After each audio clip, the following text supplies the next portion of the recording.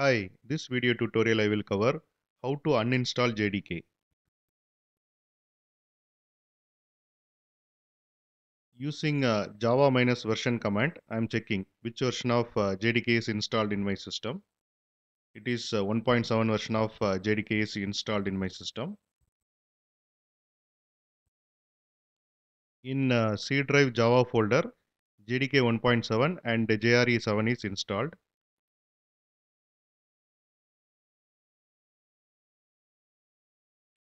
Now we will see how to uninstall JDK and JRE.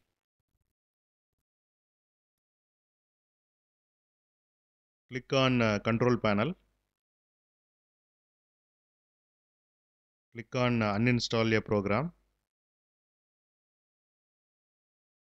And here you can find Java SE Development Kit 7 Update 51, which is installed in my system.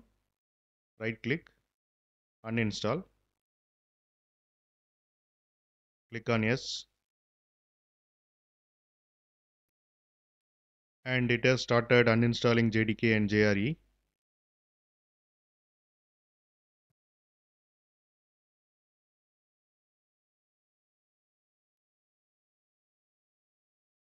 Uninstall is complete. Now right click Java 7 Update 51 and uninstall. Click on yes.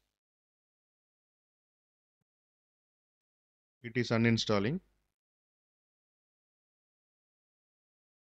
And it has finished. Now JDK and JRE has been successfully uninstalled from my system. And if you see a C drive Java folder, before that JDK and JRE folder were there. Now it has been removed.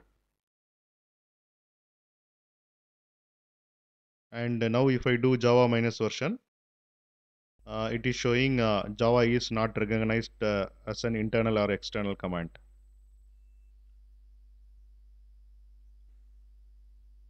And this is about how to uninstall JDK and JRE from Windows system. And thanks for watching.